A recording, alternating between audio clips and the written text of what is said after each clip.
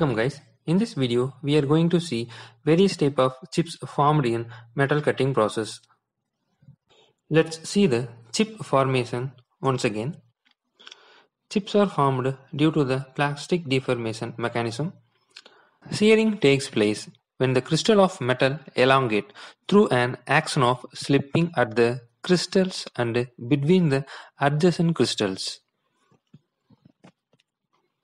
You may have a question, why we are studying chip formation, chip thickness ratio, etc. The answer is, the formation of chips have a great influence in the following parameters. Number 1, surface finish of the workpiece.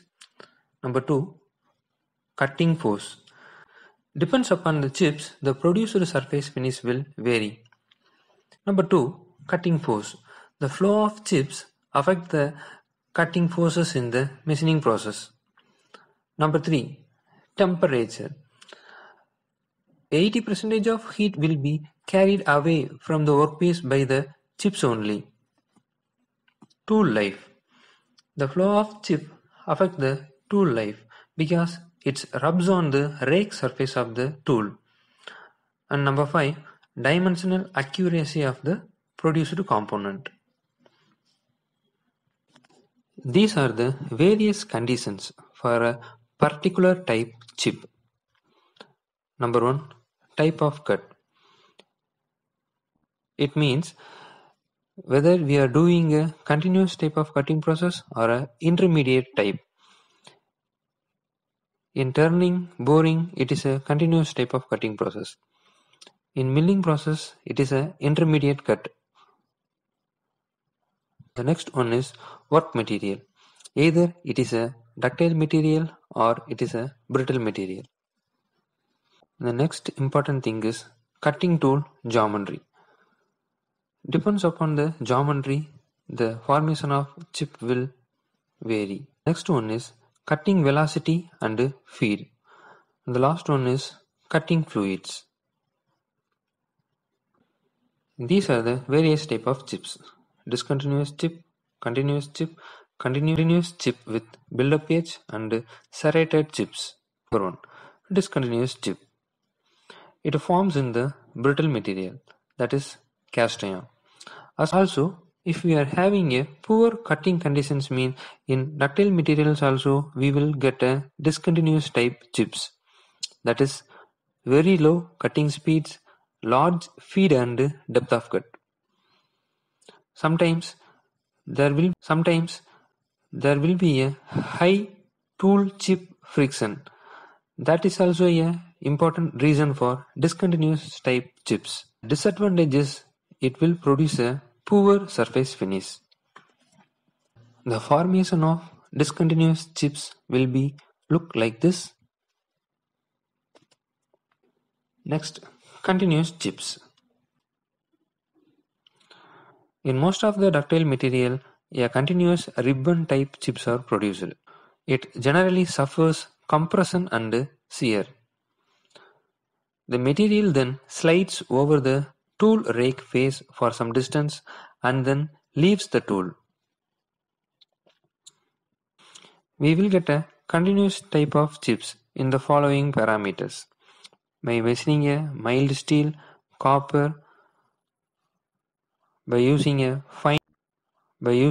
fine feed, high cutting speed, large rake angle, by using a proper lubrication systems. It will produce a better surface finish. The disadvantage is disposal of continuous type of chips is very difficult.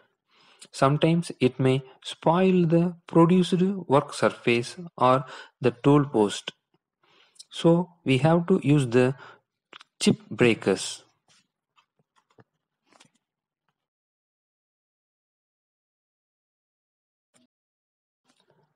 Next one is continuous chips with build-up edge. It is also mostly formed in ductile materials at a low to medium cutting speed. The friction between tool and chip will cause portion of a chip to adhere to rake phase. That is a micro level welding at the tool chip interface.